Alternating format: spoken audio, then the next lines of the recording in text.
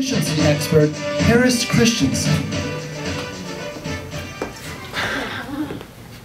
Hello, thank you all for coming out. I know we're all extremely busy, so thank you, but that's also why I'm here to talk to you.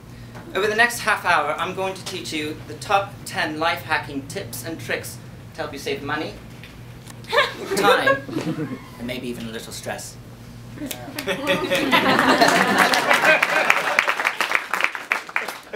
Tip number 1, thriftiness. The next time you go to a fast food restaurant, take as many ketchup packets as you can. It will help you save money on buying new condiments. Step 2, leisure. Forget to chill the wine, but you don't feel like putting ice cubes in your wine because you're afraid it might water it down. Here's the solution. Take grapes and put them in the freezer and then use those as your ice cubes. It's as simple as that.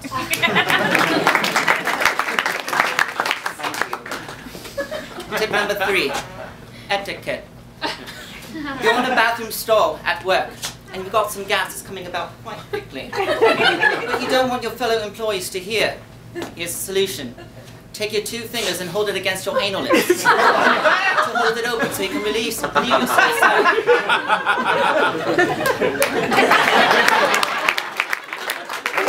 Now, I know what you're thinking. Harris, I just put my 2 fingers on my anal lips and there ain't no amount of soap that's ever going to wash them clean. Tip number 4, purchasing flesh-like gloves for your hands. And for the rest of the day, wear these flesh-like gloves that were made to mimic the human hand. Now, I also can hear you saying, Harris, why don't we just wear these anal gloves whenever we're silencing our anal lips? Well, if you're anything like me, which I assume most of you are, your anal lips are very sensitive to the rubber that the gloves are made of. So, rather wear the gloves for the rest of the day instead. Tip number 5, consolidating repeated tasks. You're in a hurry and you're running late to Old Navy. But you're stuck filling out shipping info on anal glove order forms that you've already filled out at least a dozen times. Here's the solution. Buy enough boxes of anal gloves to fill your entire bedroom, and then sleep on top of those boxes. It's as simple as that.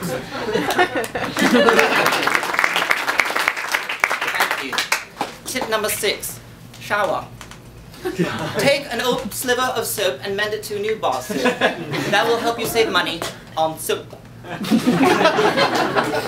can hear the mumblings now. Harris, what the hell am I going to do with these 30 trash bags that I used to sleep on before I started sleeping on these anal glove boxes? Tip number 7, how the local school system take your trash bags that you used to sleep on. Here's the trick. Take your trash bags and toss them onto a school bus while the bus driver is easily distracted. They usually are. He'll be like, oh, looks like a normal bus full of kids. He's an idiot. It's actually filled with your trash bed. Tip number 8, getting around the school's 500-foot restraining order. Now, if you're anything like me, which we've already agreed you all are, you slept with a 16-year-old that you met at Old Navy. Now, here's the solution. Kill a drifter and wear his face as a mask when approaching the school. Now, I guess you can guess that his face won't fit as well as your anal gloves, but it will get the job done. Tip number 9.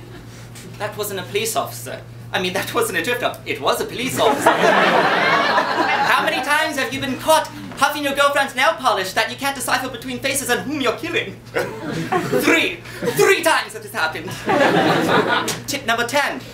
Speak at a TED Talk event so you can get extra money for anal gloves. Hell, they'll let anybody talk at these things now.